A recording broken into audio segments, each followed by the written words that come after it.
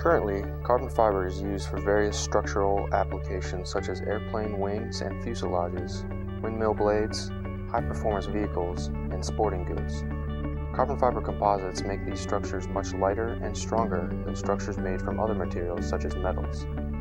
Carbon fibers can be made from polyacrylonitrile polymeric fiber that we call the precursor fiber.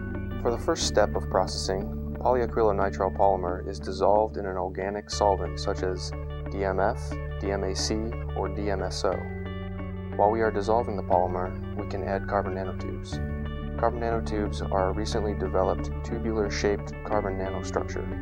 The key challenge for this step is to disperse carbon nanotubes uniformly in the polymer solution. Once we prepare the polymer carbon nanotube solution, the prepared solution will then be transferred to the spinning machine.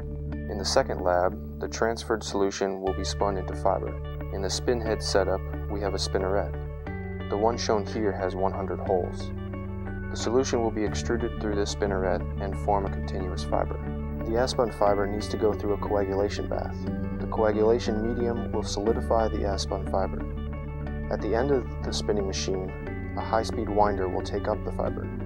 In order to develop the fiber structure, and as a final processing step of precursor fiber, the wound fiber in the spinning machine will be further drawn in the drawing lab.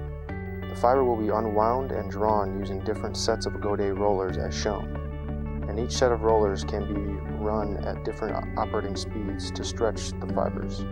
During the drawing step, fibers will go through various baths and heated rolls for stretching and drying. The drawn fiber will also be wound on spools as shown. The strength and modulus of the precursor fiber is not high enough for structural applications. However, the carbonization process in the next lab will convert the polymeric fiber into carbon structure.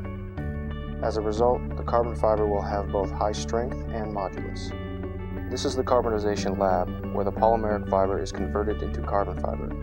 Various heat treatment processes are involved, such as oxidation, low-temperature carbonization, and high-temperature carbonization under various tension and temperature conditions.